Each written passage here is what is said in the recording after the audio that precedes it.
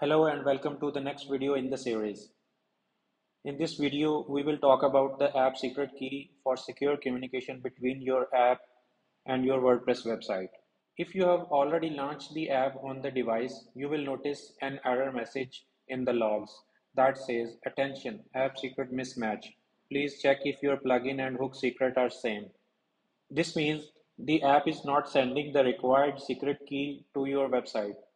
As a result, imported features like login, sign up, or adding a new listing won't work. In this video, we will set up a secret key to secure communication between your app and the WordPress REST API. Why do you need a secret key? Security is critical for making sure your app's communication with your website are secure. The app secret key helps verify that the requests sent from the app are genuine and come from an authorized source. Without it, your website can't verify where the requests are coming from, potentially leaving it vulnerable. How do we set up the secret key in app and website? Let's start by configuring the secret key on your WordPress website. Log in into your WordPress admin panel, navigate to the Houzi REST API plugin settings. Make sure you have activated the plugin by providing the purchase code that unlocks this settings tab here. Here you will need to enter a secret key. This can be any string of 10 to 20 characters.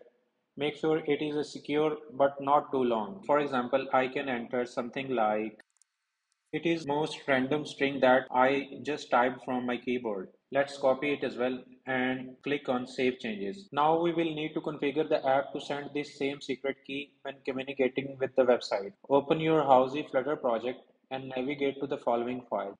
lib hooks v2.dart. Scroll down and you will find get header map.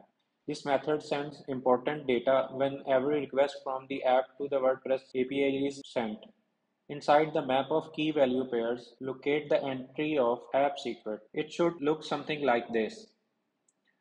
Replace the existing value with your own secret key and stop the existing app and relaunch your app in Android emulator or on a device. If everything is set up correctly, the error should disappear and features like login, sign up, and adding new listing should work.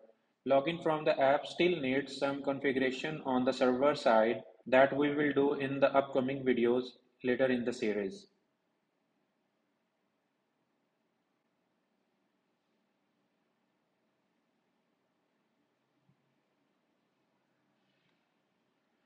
And that's it. You have successfully set up the secret key to ensure secure communication between your app and website.